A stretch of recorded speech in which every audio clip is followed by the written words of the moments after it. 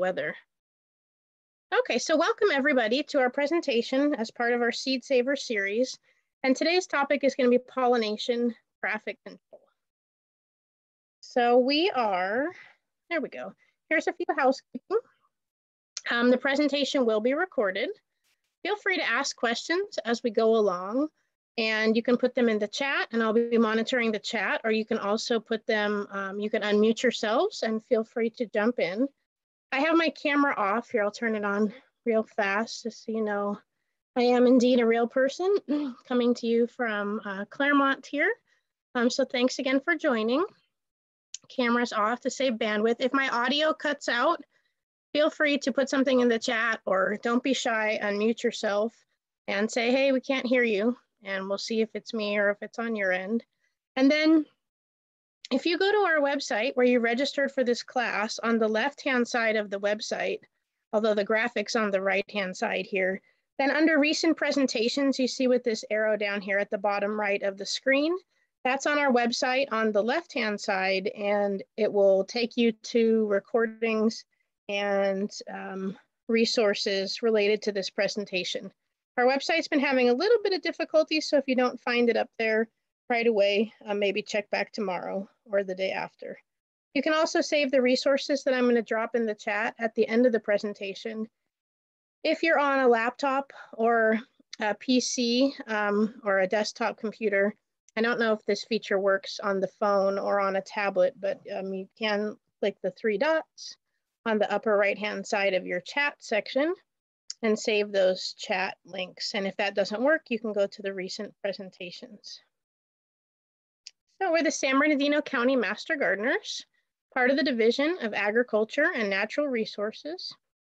Each county has a program, and each Master Gardener program is made up of trained volunteers who go through about a 6-month course, and they share peer-reviewed research with the public on a variety of topics. And in our county, we like to focus on growing food, sustainable landscaping, and just generally better living through gardening.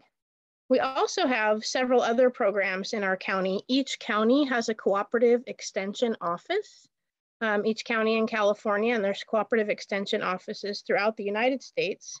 And in our county in San Bernardino, the other programs we have are FNEP, a nutrition program. We have 4-H is one of our programs. The Master Food Preservers is another program, and then we have the Master Gardeners. And then we also have academic advisors, and they work with the public as well on natural resources, horticulture, dairy, urban ag, and more. So if you want to learn more about that, I'll drop that information in at the end of the presentation, and that can be found on our county website. We have a seed library as part of our Master Gardener program here in San Bernardino County. And the locations that we have been in Montclair and Yucaipa, and we're looking to reopen our Yucaipa location soon, maybe not at the same place, but probably nearby at a community center. And then we'll also have a location in Montclair or potentially Ontario open soon, where we can share free seeds again. We also often share free seeds at our information tables at public events, and then we do free seed saving classes, and we'll bring those back to our physical locations, but right now they're online, and today is one of those presentations. So just a real quick break from our regularly scheduled program. I recognized about half of your names, so you've heard this before, and if you want to go grab a drink of water or stretch for about 2.5 or 3 minutes, I'll move through this. And if you haven't heard this, then I encourage you to give a listen. So just sharing information about citrus greening, also known as huanglongbing. This is a disease that is fatal to citrus and all of the citrus relatives. It's not harmful to people if you eat the infected fruit, but if the tree is infected, then the tree will die. And so this disease has been found all over Southern California. You can see that it's been found in San Bernardino County, in Los Angeles County, Orange, and Riverside, and most recently in San Diego counties. So this disease, this bacteria, has been found all over Southern California, unfortunately. It's spread by a tiny insect called the Asian citrus psyllid. It's about the size of a half of a grain of rice, And this insect carries the bacteria, the deadly bacteria, in its gut. And as it feeds from plant to plant, it spreads the disease. The same way a mosquito would spread malaria, for example. Once infected, the early symptoms on the tree are asymmetrical yellowing, like this leaf here. And then the fruit becomes discolored and starts to become green, hence the name. And then it becomes bitter and misshapen, and it's inedible. And the tree, once infected, will die. Currently, right now, there are no cures available. It wouldn't hurt you to eat it, but it would taste terrible, and your tree is going to die. If it is infected currently, right now, we don't have any treatments. So I just wanted to point out a common insect that you'll see in the fall. Excuse me, actually, you probably won't see the insect. Here it is, the citrus leaf miner. Tiny little insect that comes out at night, and it lays its eggs. And the larvae hatches and it travels around inside the leaves, and it causes this disfiguration. This is mostly cosmetic, very common in Southern California. I'm seeing it on my trees right now. It's seasonal, spring and fall. And again, it's mostly cosmetic. So the best thing to do is just leave the leaves on there, and the tree will sort of outgrow it, and it's seasonal again. Now here on the right, this is this deadly disease symptoms, and it doesn't look nearly as bad as this, but this one is mostly cosmetic, and this one are the early symptoms of this fatal citrus disease. So there's 3 steps that we can take to prevent the spread of this disease. One, and especially on the holidays, don't share wreaths or decorations with citrus leaves. Citrus makes such a nice decoration because they'll stay green. They have that nice color in the winter, and they'll last a long time, but you can be sharing that small insect. And you also want to take your cuttings from your citrus trees, and it's preferred to put them in the green, in the trash, not in the green waste, so you're not spreading those insects. Because you see here again, this is the blow up of the insect. It's about the size of a half of a grain of rice. And then you see here on the lower left, here are the eggs, very tiny eggs. And so it's easy to spread the disease without knowing, to spread the insect without knowing it when you're sharing citrus with stems and leaves or wreaths or anything else like that. So you don't want to share any of that. This is what your fruit should look like. You don't need to wash it, but you need to remove the stems and leaves and give it a wipe. Don't share any cuttings. The tree will take a couple of years to show the initial symptoms of this fatal disease. And so you can have a piece of citrus cutting that looks clean and is healthy looking, but it's actually carrying the disease. And then you want to keep ants out of your trees and your plants. And this is true of all of your garden plants. The ants do have a role in the garden as decomposers and even pollinators, but they also will harbor and protect harmful insects. So this is the small Asian citrus psyllid. They'll do the same thing with aphids because these insects secrete a honeydew or a sugary-like solution. And the ants, they don't eat the insect, they actually protect the insect, and they will eat this sugary solution. So if we keep the ants out of our plants, which is from your trees, to your vegetables, to your herbs, to your roses, to everything in between, then that will allow the beneficial predators to come in and do their job. So a couple of common beneficial predators that you might see in your garden are the syrphid fly, or it's also called the hoverfly. And here is its larvae. The larvae eats a lot of insects like aphids and the Asian citrus psyllid. And the adults, they primarily feed on nectar, but they do eat some insects. There's a parasitic wasp, which also feeds on the Asian citrus psyllid. And then one of the more common ones that we mostly all know about are the ladybugs, which are great beneficial predators. And here's what the larvae looks like. So if you see these in your garden on the lower right-hand side, those are the good guys. And so together there is a praying mantis and all different kinds of beneficial insects. So if we keep the ants out of our trees and our plants, then the beneficial insects can come in and eat those bugs which pester us. If you want to learn more about managing ants in your yard and managing your ants in a least toxic method, then there is a link to our UC integrated pest management site, which is our main go-to as master gardeners. We love this site, lots of great information, and talks to you about how to have cultural practices which protect your plants from things like ants and all those other bugs which are bugging our garden. and also talks about least toxic methods. If you'd like to learn more about citrus greening disease, the university has a great website as well, and I'll drop all those links in the chat at the end. There is a black fig fly, which is a new pest in Southern California, and if you have figs and see a lot of dropping of your figs, and maybe this type of discoloration inside, that might be a sign that you have that insect in your yard. And there is a website. You see, again, I'll put this in the link in the chat also. That UC Integrated Pest Management site also has information about the black fig fly. So that is it for my public service announcements. If there are no other questions, or any questions, sorry, nobody's asked any questions. If there's no questions, then I will continue with today's topic. Okay, so again, today we're talking about Seed Savers series, our pollination traffic control. So this is a topic that a lot of times when we do our Seed Saver presentations, some of them are really basic, like, or introductory, like how to clean tomato seeds, or how to ferment tomato seeds, or how to harvest your seeds. Seed Saving 101. We talk a little bit about plant breeding sometimes. So we sort of go from really general topics to really specific topics. And pollination traffic control is one that we almost always mention, but don't specifically focus on.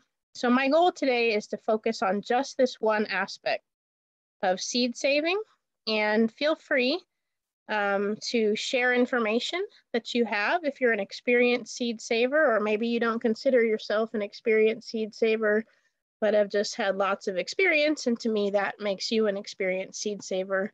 Or if you're a beginner and you want clarification on something. So feel free to put questions in the chat or unmute yourselves as we go. Okay. So we're just going to cover 3 topics.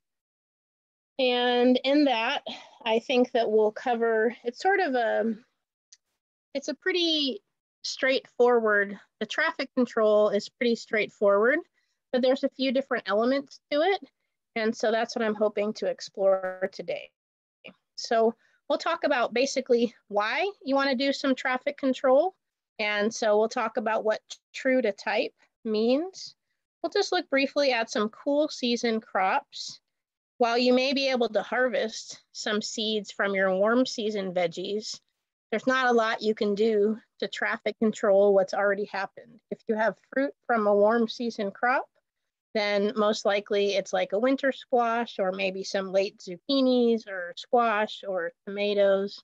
Maybe it's pumpkins. And for the most part, all of that pollination has happened. In the spring, we'll have this same talk, and we'll focus on warm season crops. So I'm looking for today's talk forward to what we can plant in the cool season and how we can traffic control those things specifically. And then we'll talk about the actual act of traffic control. And then I'll share with you my resources. I have one main resource, but I broke it out into different pages because I've had to learn it. The resource has a lot of information. And so I've kind of broken it down for you guys a little bit. So we're going to try, oh, typo there. We're going to talk about true to type and what that means.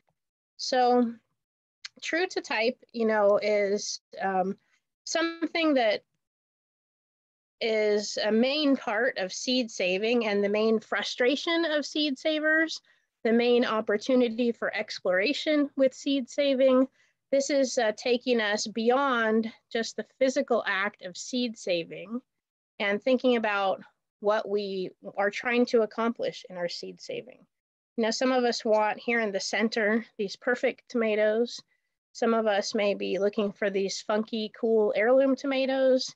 And then you've got all kinds of imperfect produce. But no matter what the produce looks like, then we generally, when we seed save, want something that's true to type. So for true to type, then let's back up just a little bit and talk about plant breeding types to consider. Not sure that's exactly the right title, so I'm workshopping this here with you guys. But basically you have hybrid, open pollinated, and heirloom seeds. And so once you've planted something, say, I'm kind of an accidental seed saver where I'm like, oh, something has gone to seed. I will harvest the seed and I will try to grow it. And I have about a 50% success rate, because when you step in at the end of the process, then you haven't controlled these factors initially, which have a big impact. And so when we look at these three different types, hybrid, open pollinated, and heirloom seeds, what type they are and what we're going to do in terms of traffic control, these things are interrelated and interconnected. So a hybrid seed or a hybrid plant. Common one that I like to bring up is an early girl tomato. That's a tomato that has certain qualities in its skin that it's bred for, and certain flavors of the fruit that it's bred for. So that's a hybrid. It's a result of cross-pollinating two plant varieties. And it's important to understand that this can be intentional or naturally occurring. So with early girl tomatoes, it's an intentional cross, and it is a F1 plant, and we'll talk about that in just a moment. And that is an intentional cross, but hybridization can also occur in nature. So all open pollinated plants, some of them are going to be potentially hybrid because of the pollination that has occurred naturally. So a hybrid can be intentional or have intervention by man, or it can be naturally occurring. Then you have open pollinated seeds. And this is pollination with no restrictions. So it can occur by wind, by insects, by bees, by hummingbirds, by ants, by humans, and more. So hybrid plants can be open pollinated, and cross-pollination can occur naturally. So this can result in a hybrid, or a plant that is true to type when properly isolated. So an open pollinated plant can give you something that is a cross, or it can give you something which matches its parents. Okay. An heirloom variety is a term that you commonly hear. And this is a term that really doesn't have a technical definition. And so according to Seed Savers Exchange, or seedsavers.org, it's an open pollinated cultivar that has been grown and shared from generation to generation within a family or community. Some sites list the definition being something that's been seed saved for more than 30 years. So they've grown the same variety for 30 plus years. Some sites say going back to before World War II, and some are a little bit more general, like this definition here. So when you hear the word heirloom, an heirloom seed is going to be open pollinated, and it's not going to be a hybrid. But some of your hybrids might also be a result of open pollination. So this is something that's taken me several years to wrap my head around, because you sort of have arrows going in all different directions with these. So a hybrid, again, is seed saved from, or a hybrid is a cross between two different parents. So if you think back to genetics, I think that would have been in high school, you have like a parental generation, and they cross, and you get an F1, or the first filial generation. And then, so if you have two different parents, so you have two different kinds of pea plants, and they crossbreed, then they may all look like one of those parents. So this is the case with the early girl tomato. But when you seed save from those plants, you're going to get some variety. You're going to get some of that grandparent or that parental generation, and some of the two different elements of the parental generation. So the main thing about seed saving from hybrid plants is it's uncertain what type of plant you'll get, and which genetic properties and qualities they'll take from their parents. So this matters if you're growing open pollinated seeds.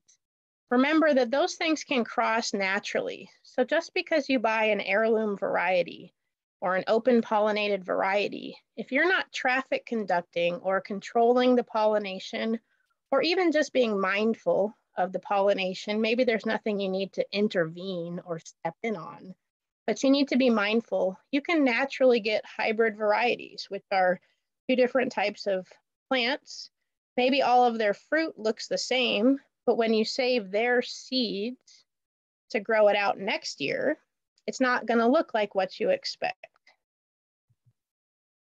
For open pollinated varieties, these are most commonly used in seed saving, and they will most likely breed true or be like what you expect, but you'll still need to do some traffic control possibly for successful seed saving. It doesn't mean that it will breed true. I go through one more and ask you guys if you have any questions. Heirloom varieties, it's just a type of open pollinated plant. Like I said, it's not a technical term and it's not needed for seed saving. So you don't have to seed save heirloom varieties, but you do want to usually seed save from an open pollinated rather than a hybrid variety. And sometimes people like to grow heirlooms not only because they are an open pollinated type of seed, but it's also a way to preserve old varieties. And these are seeds that have been grown for many generations with much success. So this is a shout out to the Heirloom Festival up in Santa Rosa. They didn't have it last year or this year, but there they've got their heirloom squashes that they have their big mound, and they do put these to good use after the festival. They're not just discarded. But that's a little bit more about heirloom, hybrid, and open pollinated that we'll use those terms as we go along. I do just want to add, GMO is a genetically modified organism. It's different than a hybrid, and it's something that is not, most home gardeners, you're not going to have even an option to buy genetically modified seeds. Sometimes you hear stories about corn and people growing corn and their corn gets contaminated with genetically modified corn. That's usually on a commercial scale, and that's on crops that are not grown generally in California. So you may not be, or at least in urban areas of California, we don't have huge areas of corn that we grow out here. So while genetically modified organisms get a lot of attention, it's usually not something I see a lot of seed packets in the nurseries and the garden centers that are labeled non-GMO. And they don't even make GMO seeds of that variety. It's actually quite a short list of GMO seeds. So I'm not trying to cast any judgment one way or the other on GMOs in this context. Just note that this is a seed that you are not going to interact with usually as a home gardener. And most of the plants that you purchase, all of the plants that you would purchase in a nursery or garden store, those would all be non-GMO. So just be aware as you're purchasing, if that is part of your purchasing decision, seeing that wording on a seed packet is sort of, it's more for sales than having actual meaning, because a lot of times they don't even make a GMO of that type of plant. And so here you have a banana here on the right. This is not a GMO. This is what bananas look like before we modified them through natural selection or through selection over hundreds or thousands of years. We want the seeds of these bananas to be smaller so that we have more fruit. So corn is another example of an organism that we've shaped in the way that it grew. It used to look quite different, and we have harvested and selected ones that we like and grown that way. So there is sort of a long history of hybridization and selection that goes on, but just know that GMO isn't really part of this conversation for the home gardener, and politics and all those other things aside, corporate policies and whatnot. Okay, do you guys have any questions about those four terms before we go on? I feel like, and feel free to interrupt me and unmute, or if you're typing something in the chat, I feel like this sets a good framework for us to talk about this topic. But again, I appreciate you guys joining and me sort of workshopping this topic, because it's usually something that we just loosely talk about, but we don't talk about specifically. So when it comes down to traffic control, what do we want to do? Maybe we want to stop pollination. We want to keep plants from crossbreeding with other varieties or members of the same family, and we'll talk more about that. Maybe we want to prevent pollination from reaching a flower that we want to seed save from. So a good example would be if you had lots of different kinds of squash. Maybe you want to seed save from one type, but it can cross-pollinate with other squashes. And so you may isolate that flower after you've hand pollinated it. So we're preventing the pollination from reaching the flower. Or maybe on the flip side, we're encouraging pollination, encouraging that plants are, or ensuring that plants are pollinated for fruit production. So this is something that is going to be a lot more important in our summertime varieties of edibles, and we'll talk about that in just a minute. So there was a question that says, can we save seeds from heirloom plants? And absolutely. You can definitely save seeds from heirloom plants. You can save seeds from open pollinated plants. And if you save seeds from hybrid plants, you may or may not get what you're expecting. So we'll talk about that in just a minute. But yes, you can seed save from heirloom plants because they are a type of open pollinated plant. And open pollinated is what you're going to want to look for. Good question. So when we go back to, I realize this slide should have probably been at the beginning there, but when we go back to what is true to type or breeding true, then true to type, as the name sounds, means that, okay, if you've got a green zebra tomato and you seed save from that, you want that seed that you plant to look like a green zebra tomato and taste like a green zebra tomato.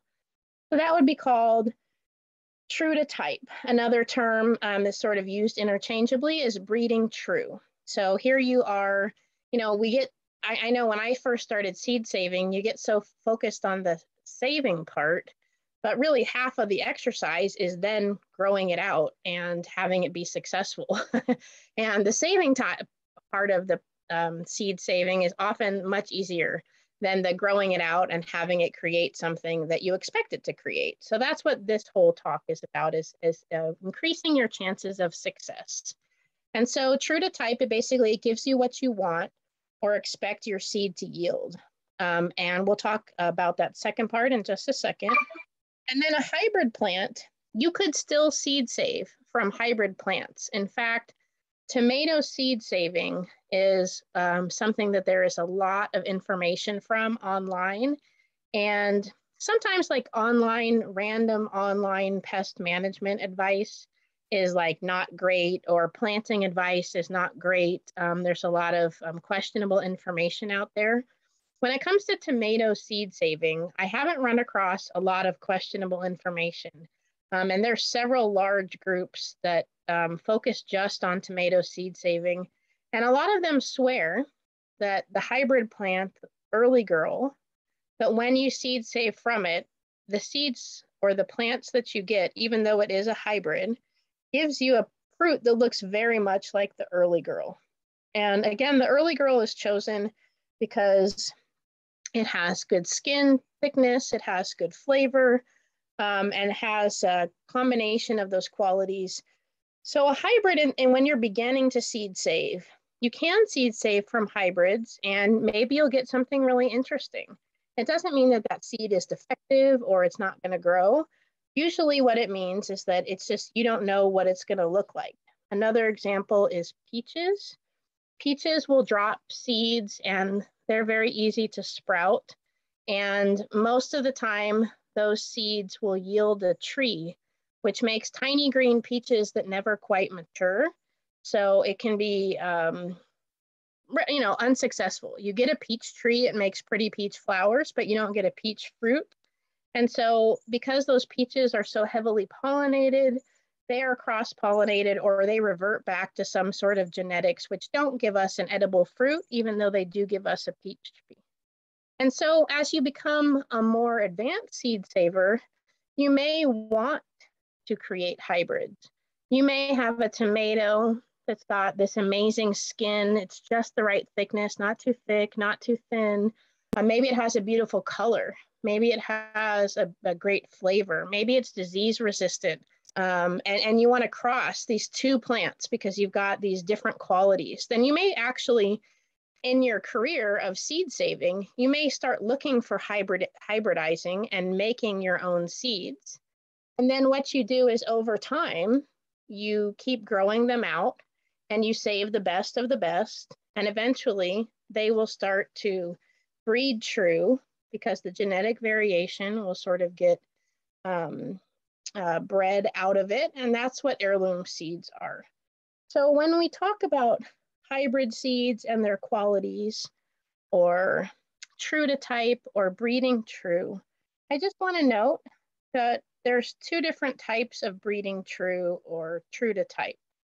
You have something which is phenotypic, or you have with a phenotypic breeding true, like it looks like the parent.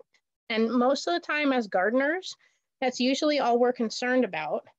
And then there's also genotypic gene expression, which is down to the DNA and the genetics, what is its signature. And so to illustrate that, I just want to point out, because especially in herbs, you'll get things when you're doing home seed saving, which are going to be a phenotypic match. And I just want to introduce the term to you. You don't need to really remember this.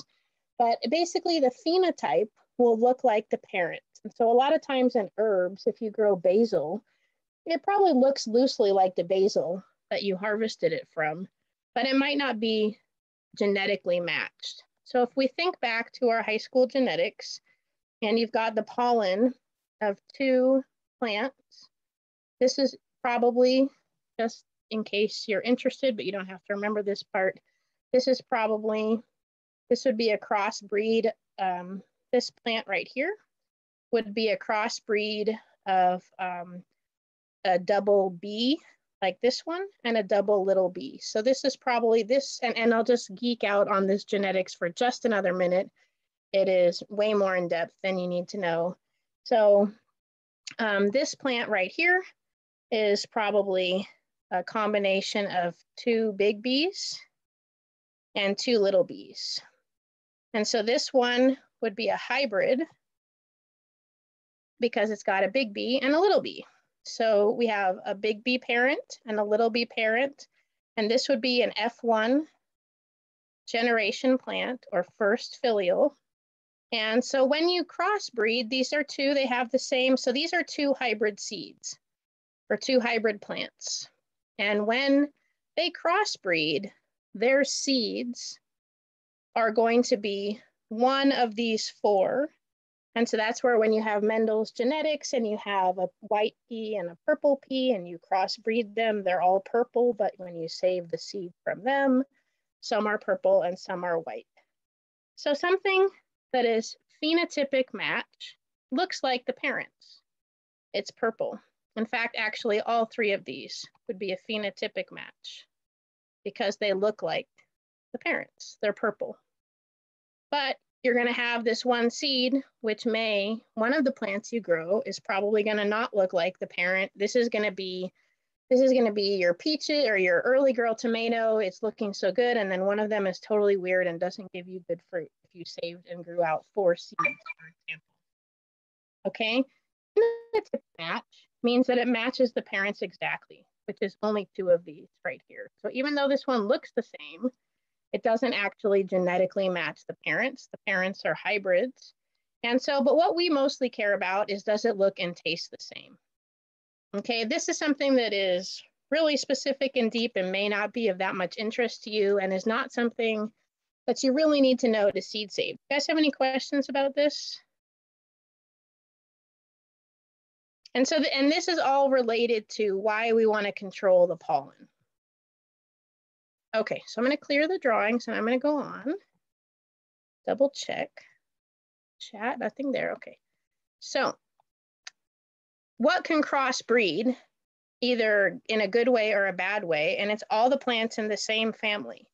So a big cool season veggie that we grow would be things in the brassica family. That's arugula, bok choy, broccoli, Brussels sprouts, cabbage, cauliflower, kale, kohlrabi, and more. These things can all crossbreed, and it's why it's very hard to save seeds from the brassica family. Carrots can crossbreed with parsley, for example.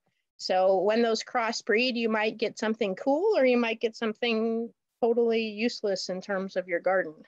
Same thing with different peas and different plants here. You can see that marjoram, mint, oregano, basil, sage, thyme, they're all in the mint family. so they can crossbreed a little bit. So this is important, understanding which family the plants come from when you're thinking about seed saving and what kind of cross-pollination you want to prevent usually. Okay, so let's just look at a few cool season crops real quickly. So the characteristics of a cool season crop is basically that they do well in cool weather and they tend to bolt in warm weather, sending out their flowers. So a good example of that is broccoli. They also grow well with the shorter days. I just put in here they're less susceptible to moisture damage or are more tolerant. This is not a research-based comment. This is more personal observation, and it doesn't apply to all plants. So I want to qualify that third bullet point as that may not be, research may not prove that out. But they can tolerate or need cooler soil. There are some cool season plants like Brussels sprouts that need to be planted in the end of the summer because they want that warmer soil. And it's also a way for us to grow veggies and herbs that won't tolerate our warm summers, like lettuce. Lettuce can grow year round, but it usually doesn't tolerate the heat of our summer. And the cool season plants are usually, the edible parts of the plants are usually leaves and stems and shoots and roots. So in the summertime, we're usually having the fruits of our plants that we're harvesting. So we're naturally letting these plants go to flower. And this is something that we really need to adjust our thinking in the wintertime, because in the wintertime, most of the things we harvest, we don't let go to flower, and it eliminates our opportunity to seed save. But we eat a lot of leaves, we eat a lot of shoots and roots and modified stems in the winter. So some cool season veggies are going to be peas, carrots, broccoli, radishes. The peas are one of the only fruits that we eat that are grown in the wintertime. So this is something that would go to flower, and it forms its pea that has the seeds inside. I want to note that when the peas are ready for us to eat, they are not mature and they're not ready to be saved from. They need to dry on the plant. Carrots are one you typically wouldn't let to go to flower. Broccoli, these are immature flower heads. So when broccoli goes to flower, it's usually considered a failure on our part because the broccoli didn't make it or the weather didn't cooperate. So with these things, when we're going to seed save, we need to be intentional, not like with peas where we can just leave some on the plant because they're going to flower. But that also is helpful in the wintertime because if you have low pollinators or you have a lot of pest pressure and you screen your plants, then a lot of these plants don't need access to pollinators like our summertime vegetables do. But that will impact our seed saving. Radishes is another one. You usually don't let it go to flower and to seed.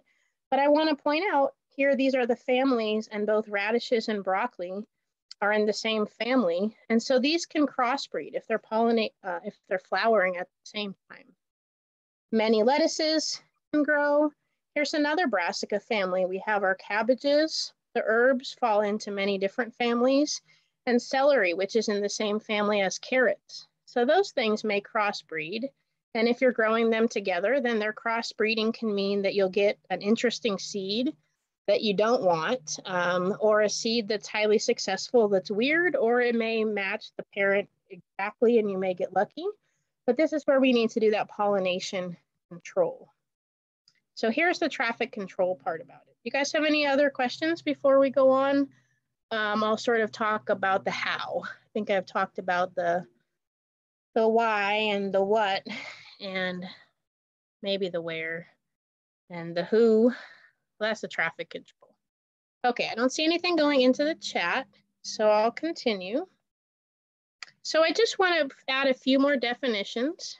We've got pollination, a few definitions to break out here. The pollinize is to supply with pollen. So this is the aspect of the traffic control. This is the part we're trying to control. Pollinizing is to supply with pollen, and to pollinate is to convey the pollen to a stigma and allow fertilization. A pollinizer is another plant. In this case, they were talking about fruit trees. So a pollinizer is another plant, but it could be another vegetable. A pollinator is going to be an insect or another animal that pollinizes. It could be us. And then fertilizing is when that's actually happened. So if you think about broccoli, or you think about cabbage or radishes or carrots, you don't need a pollinizer. You don't need to pollinate anything. You don't need any fertilization to occur because we're eating the immature plant. So when you're seed saving for cool season veggies, you need to do one of two things. One is to have a separate area that, okay, carrots, if you're going to plan to seed save carrots, which by the way, take 2 seasons to seed save from, so they would be ready next fall or next summer. You need to have those, leave the carrots in the ground. You're not going to harvest the carrots. You're going to let them go to flower. If you're seed saving from cabbage, Brussels sprouts, kale, broccoli, you're not going to harvest that plant and you let them go to flower. So sometimes that happens on accident because we got hot weather and the plant just what they call bolted and it went to flower before you expected it. That happens a lot of times with basil and cilantro. It will just all of a sudden go to flower. And so if that happens, maybe instead of pulling that plant, you want to consider leaving it and letting it form its seeds. The pollinators love, we never think of our vegetable gardens as being pollinator gardens, but they have this amazing potential to. And in the wintertime, the only real potential is when we don't harvest that edible part. So I say either, grow a separate area or maybe plant like 10% more. If you're planting 10 plants, then maybe plan to harvest 8 of them and save 2 of them to go to seed. Some plants are self-fruitful, so the pollen from one flower will pollinate the pistil of the same flower. So that's true of tomatoes, for example. Some are partially self-fruitful. It will set some fruit, but it will set far more with a pollinizer. So the examples listed here are fruit trees, but that's also true of peppers, for example. Bell peppers are partially self-fruitful, but do well with fruits from other flowers from other plants. And then some are completely they need like a squash. Usually it needs the pollen from another, I guess it would be partially fruitful from itself, but it often has a challenge of the pollen getting to the flower at the right time because the male and the female flowers, so they are not self-sterile. The male and the female are usually on the same plant. That's the same with cucumbers. Usually they'll set the male flowers first, and then about 10 to 15 days later, they'll start setting female flowers. But sometimes you need to hand pollinate because the flowers aren't open at the same time of the day. A lot of avocados have a male and a female flower that are not open at the same time of the day. And that's why you need a couple different types or 2 different types, an A and B type of an avocado. So when you're thinking about all that pollination and we're thinking about the traffic control, then comes in the term isolation distance. So there may be, when we're thinking about summer fruits, we're usually trying to encourage pollination. We don't really care where the pollen comes from as long as it's from, if you got 20 varieties of tomatoes, we don't really care which tomato it comes from. If we got 20 varieties of peppers, we don't care which pepper it comes from, because we just want it to get pollinated so that it will set a fruit, and then we're going to harvest that fruit. And if we're not saving seeds from that fruit, we don't care at all about where it is. So with strawberries, with bell peppers, those are 2 plants that a lot of times when you have poor fruit set, it's because of a lack of pollination. On the second time, we're thinking pollination, pollination, pollination. And that is great for eating fruit. But when we're thinking about, and we'll do this class again in the spring, and we'll talk about the traffic control that's needed, you really need to know which plants you need to guide the pollen. So, okay, I'm going to seed save from this tomato. So I need to make sure it's not getting pollen from all the other tomatoes, for example. So that's something to think about for the summer. But for the winter, when you're seed saving, we really don't care about the fruit. It's really usually when we're letting it go to flower, we're wanting it for those seeds, or maybe it's for pollinator food, which then it doesn't really matter. But when we think about the seeds, we often need to isolate the varieties that we grow in the winter time. And the most common one to think about is the brassicas. So again, that's the broccoli, cabbage, Brussels sprouts, cauliflower, kale, radish, things like that. And so isolation distances is how you can make sure that those seeds will breed true, or they'll not get cross-pollinated or I'm going to use the word contaminated, even though it's not really, there's nothing wrong with the seeds, but the seeds aren't going to give us what we expect. So the isolation distance is how far a plant needs to be from other plants of the same variety or family to prevent cross-pollination. So it really is the opposite of summertime veggie gardening, because you're always trying to encourage pollination, not necessarily cross-pollination if you're seed saving, but without pollination, you don't get any fruit. And if you don't have proper isolation distances, then you're going to get these different crossbreeds. Some of them may be great, but some of them may not be what you're looking for. So the resources that I'm going to share predominantly with you are from Seed Savers Exchange. And they have two really great charts. This is a shorter chart, smaller, more simple chart, and then they have a little bit more expanded chart. So you can see for some of these plants, the bean only needs to be 10 feet away from other varieties of beans in order for it to be successfully seed saved from. And then you have beets. Beets need to be 3,200 feet from other beets because it crosses with Swiss chard. So this is a great chart because I don't remember all of this stuff and I understand the concept, but here it tells you if you want to save beet seeds, watch out, they're going to cross with Swiss chard. If you want to save cabbage, it's going to cross with other varieties. Carrots can cross with Queen Anne's lace. So this is one of the resources I'm going to share with you. And then they have a more in-depth version. So when we get to the end of the presentation, which is in just over 10 minutes, I will be happy to walk through this chart with you live, but I want to make sure we have time to get through the content. But this also gives information. So again, with the bean, it only needs to be about 10 feet from others in the bean family. And here it tells you what family it is. And for the broccoli, it needs to be 800 feet to a half mile from others in the Brassica family. So controlling cross-pollinations, there's three different ways to do it. One is by distance, one is by time, and one is by mechanical barriers, okay? So I hope as I continue to learn about seed saving, I always find when I present, I understand it better than I can explain it. It's a complicated process. And so I really want to encourage, first of all, I hope this presentation has so far been helpful and not confusing.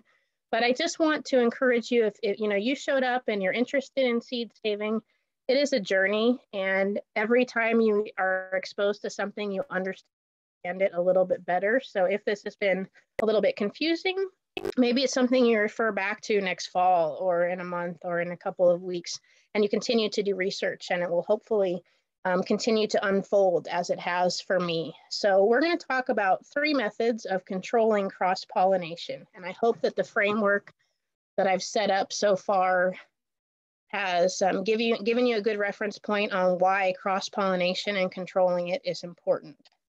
So with controlling cross-pollination by distance, the goal is to avoid having flowers close enough for most methods of cross-pollination occur. So we don't want the flowers to be too close. This can be more or less successful depending on how easily a plant crossbreeds. Like you saw the example of a bean, which doesn't crossbreed very easily, and that's just a characteristic of that family. Or a broccoli, which crossbreeds very easily. Corn is another one which crossbreeds very easily. It's usually a good place to start if you're willing to take your time.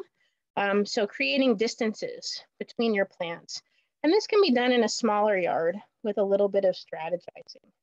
So this is control through distance, but I also think it kind of falls under the category of mechanical barriers. I couldn't quite decide where to put it.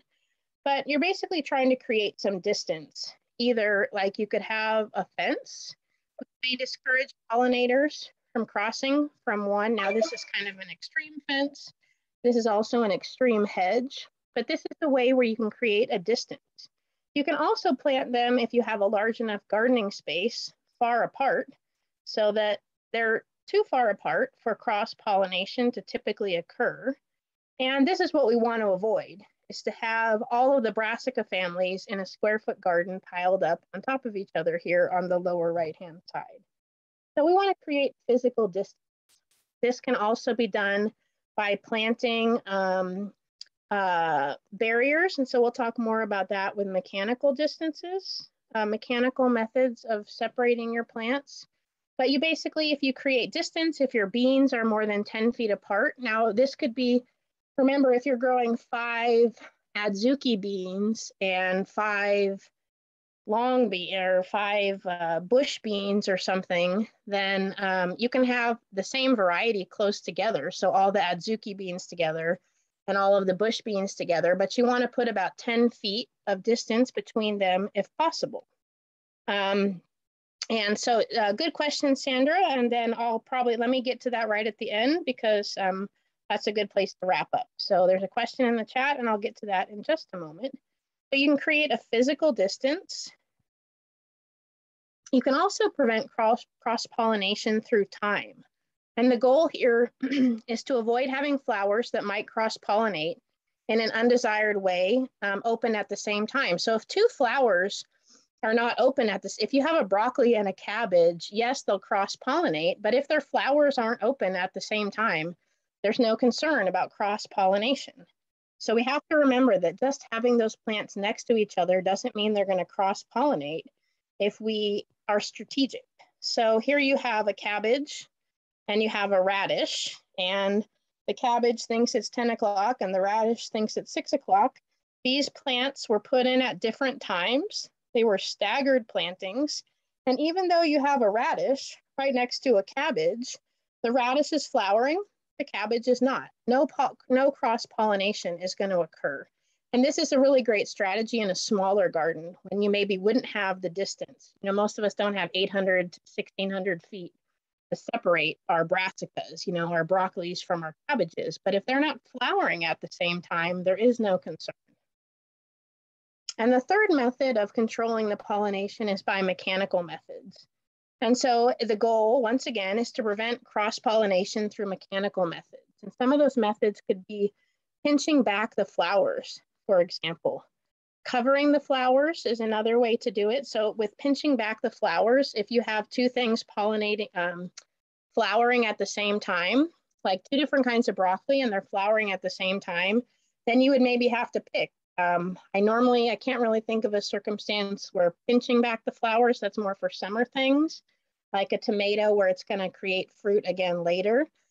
So not too applicable, but like for example with the beans, if you grow, or peas, if you grow 2 different types of peas next to each other and they happen to be flowering at the same time, but you want this one type of pea to breed as true as possible, and they're 2 feet apart, then maybe when one of them flowers, because it's a continuous flowering process, maybe you pinch back those flowers for just a little bit so there's not cross-pollination.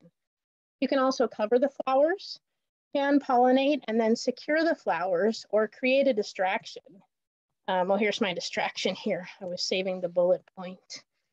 Or create a distraction, okay? So maybe with your tomatoes, if there's one plant that you really want to seed save from, tomatoes is usually not as much of a big issue. A great place to start seed saving from because they're generally self-pollinating, self-fruitful.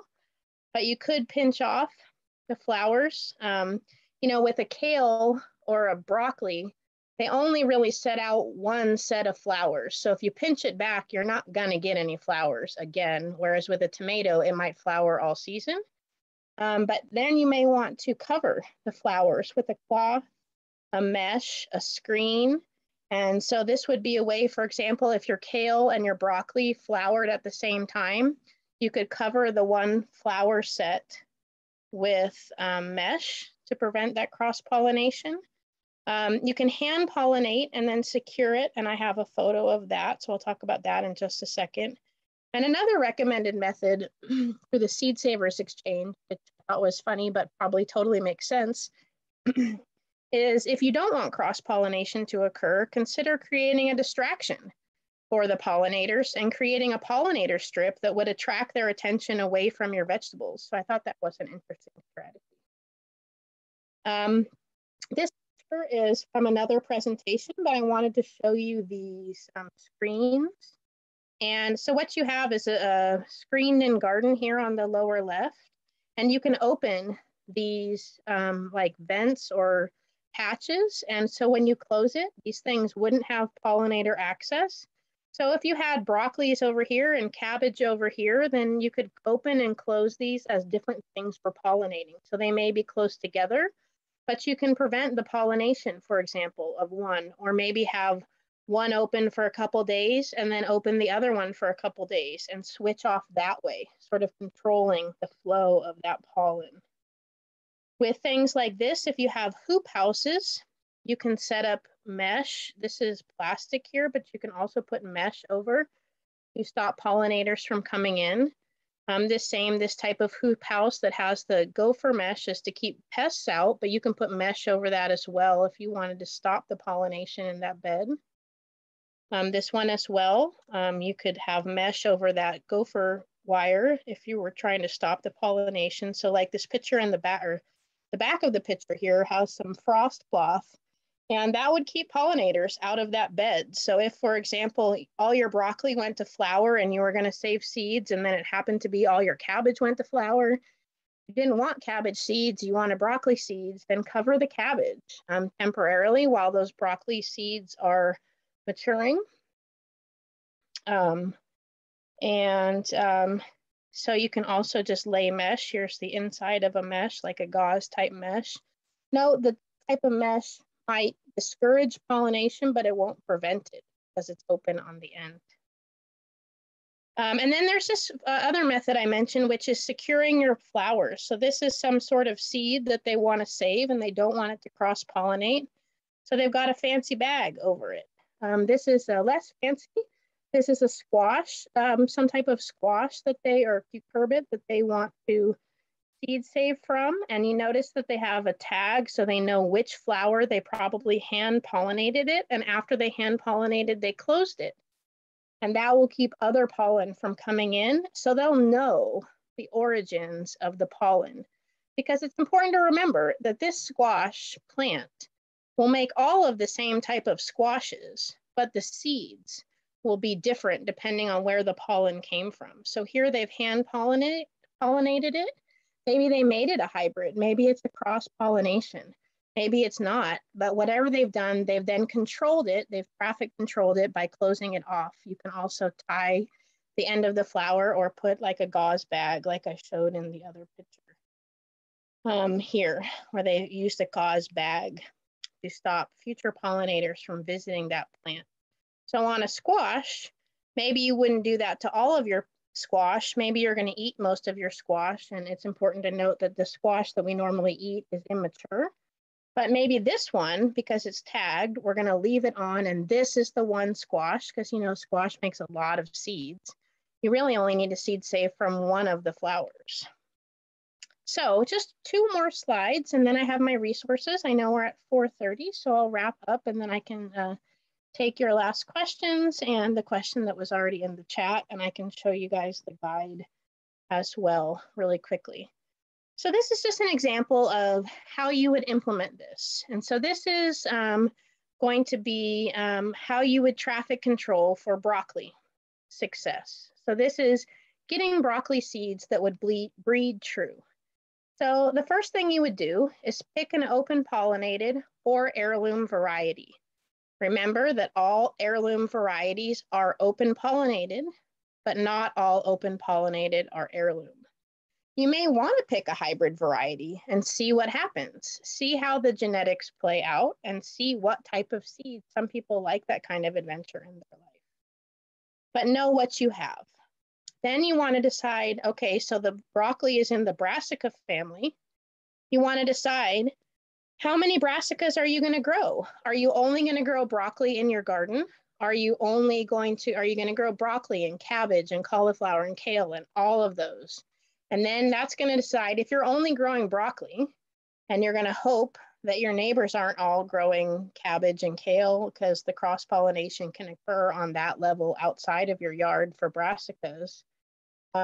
If you're growing one, then probably you don't need to worry too much about controlling that pollen. But if you're growing 5 different varieties, then you're going to need to use some of these intervention steps, like creating mechanical barriers, like creating some physical distance. With a brassica, that's really hard to do in a small yard.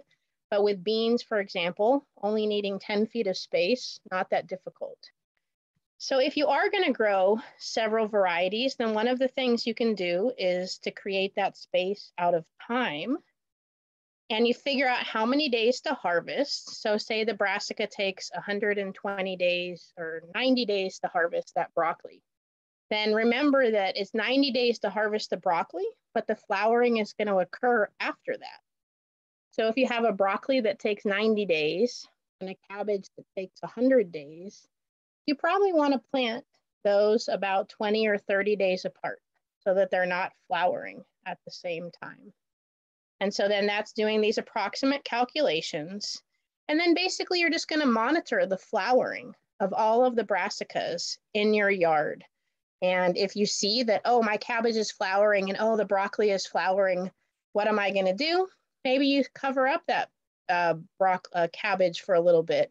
My recommendation for the cool season veggies that are more difficult, like broccolis, brassicas, that whole family, is to maybe just start planning to seed save from one of them this year.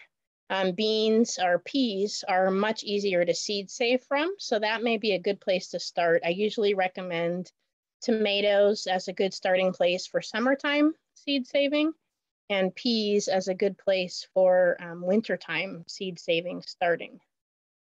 Okay, so do you guys have any questions about this timeline? And this is just sort of an example, sort of taking what we covered today and kind of putting it into a thought process. Now, this thought process would be different for carrots. Carrots take two seasons, which is like a year and a half, to make fruit, and you need make seeds, and you need a minimum of like 5 carrots because they need to cross-pollinate amongst each other. So for each plant, this traffic control timeline is going to be a little bit different, and that's why I recommend you start with one so that it's not overwhelming. So basically, you want to, in pollination traffic control, if you are like me, where you're sort of a haphazard seed saver, I'm very good at seed saving. I'm not that great at seed planting, and I'm not that great at getting seeds that actually give me fruit because I don't take control of my destiny in the beginning and know which pollen I want to encourage and which one I want to discourage. I'm kind of, I think I need to retire to have that level of attention. But it doesn't take a lot of attention if you start small and little by little, and that's what I've been doing. And it will take time to perfect. It's the one thing that I love about gardening is there's always new things to learn and new frontiers to cross. And so this whole aspect of successfully, like anybody can seed save, but being a successful seed grower from seeds that you have saved. Not only do you want them to germinate and actually be able to grow, but you want them to look like what you expect them to look like. It's a lifelong process, and it's one that's very rewarding. So start with 1 or 2 varieties each season, and then know your pollinators and what they like to do in your yard. So I'm going to share with you a couple of resources. I'll drop these in the chat. So a lot of these are the same website, the Seed Savers Exchange, but they're different elements of the website. So, oh, I forgot to put this one in there. I'll add this one. And so I'm going to open the website really quickly and show you a couple of these guides. Also, I encourage you to sign up for our newsletter so you can find out about our upcoming classes, including more seed saving classes. Check out our social media pages, and always feel free to reach out to our helpline if you have any questions. I'm going to drop the links in the chat real quickly in case you need to go, because I know we're a few minutes over. And then I'm going to show you the websites that I referenced. The one that is missing that I didn't add, you can download it from the link of the website above it. So a little bit of redundancy in there. I just wanted to take you to all of the different aspects. There was a question while I'm opening the website about how to store your seeds. And the best place to store your seeds in some places cool and dry, and someplace that if you are having something that's sealed, then make sure your seeds are thoroughly dry, and make sure that maybe I recommend putting like a silica gel packet or something to keep moisture is the biggest enemy of seed saving success. So I usually put them in envelopes. I put them in a place where pests like rodents and moths are not going to get into them. And I store them in a cool, dry place. And that is something that we'll start posting more of our presentations on YouTube. And we do have presentations that we do about that, specifically just about that topic. So let me make sure. I might have double dropped that last one in there. Oh, I did. So it's really only those 2 sets of resources. But let me show you really quickly the Seed Savers Exchange. And if you guys have any questions while I'm showing this to you, you guys can drop them in the chat. You need to go. Thanks for joining. And so we're not promoting them as a business. They have some really great seed saving information. The recording question was about the recording.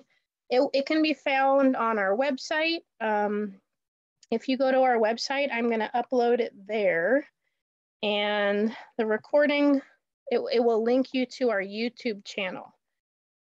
So again, it looks like this. It's on the right-hand side, the left-hand side of our website and recent presentations. And then for fellow master gardeners in our county, I will try to upload it to our internal system, but that hasn't been working recently. So it will be found on our YouTube channel in the next day or so. Oh, great. All right. Thank you, Sandra, for joining. So just really quickly under programs and resources, here's where you can find that seed saving chart. But notice that it redefines all of the columns. So you'll see these bold, large words, and it describes what those things mean. And when you open it, then here are those words. So I love this chart because it tells you on that previous page what each column means. And I have to reread it a couple times. So we've got our crop, what the species is, the family, because those are the ones we have to watch out for crossbreeding. This one will tell you about the life cycle. And I know we're 10 minutes over, so I don't want to spend too much time. But it just, if it's every year, or if it's a couple years, or if it's continual life cycle, it will talk about the primary method of pollination, which will help you when you're trying to control pollination. It will tell you how close or how far. I worry less about the actual numbers and pay more attention to, okay, beans and barley is really close, 10 feet, 20 feet. Beets and broccoli are really hard, 800 feet to a half mile. So I don't follow this exactly, but it just kind of gives me, is this something I can even do in my backyard? Or do I need to control pollination in another method? This first column here under population size is the main one I pay attention to. And this is to get viable seeds, which means seeds that will sprout. And this is where I realized that I saved 1 carrot for 2 years. It's a biennial life cycle, so it takes 2 seasons, which is just a little over a year. But I only saved 1, and the seeds were hollow. They wouldn't even sprout. And it's because I didn't check my chart, and I didn't see that I needed to have 5 plants of the same variety. Okay, so there's lots of different elements of this. This is that simplified chart, which talks about, crosses, kale crosses with rutabagas, leeks have short-lived seeds. Melons crossbreed with Armenian cucumbers. This is just some great information here. And so lots of things to read, lots of definitions. So the Seed Savers Exchange is my go-to for this kind of information, and I suggest printing it up. And anytime you plan to intentionally save seeds, pull out your chart and see what's going on. Or you could be like me, where I accidentally saved my carrots, but I only saved 1. And when it went wrong, then I pulled out my chart and I figured out what happened. So with that, I don't think there were any other questions in the chat. And we're like 11 minutes over already. So if there's nothing else, I am going to sign off. It's beautiful weather here in Southern California. And I hope you have a lovely day. And this is a great time to plant your native plants. That's what I'm going to go outside and do right now. And a great time to think about maybe 1 plant that you're going to try to seed save from this winter. For me, it's peas, because I'm not that organized for anything else. And so I'm going to focus on planting peas and seed saving from peas this winter. So that's my goal. Start small and build over time. Okay. Thank you everyone for joining us, and we hope to see you next time.